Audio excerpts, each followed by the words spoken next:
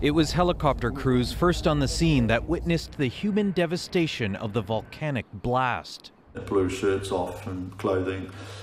People were very extensively burned, blisters. We were trying to transport them. The skin was coming off as we were holding people. It was very horrific.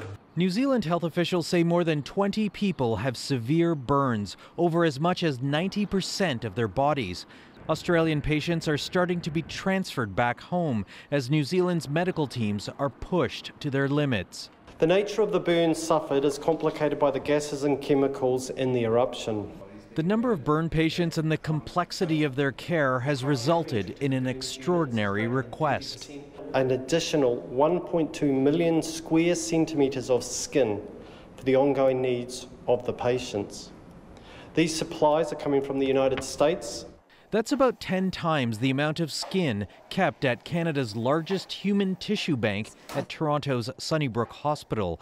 Sections of skin like this, taken from deceased patients, will be used to cover burns only temporarily until unaffected skin can be surgically removed from the patient and grafted on. So keep him overnight in the emerge. This burn surgeon says it's critical to cover open wounds with donor skin. Really prevents you from losing fluids, electrolytes, or have a risk of infection because the wound is not covered. So this is a tool to help patients to survive, particularly when you're a big burn.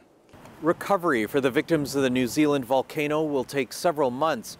Harvesting skin, grafting it onto burn wounds, and regrowing skin is an ongoing cycle, which requires painstaking surgery and time.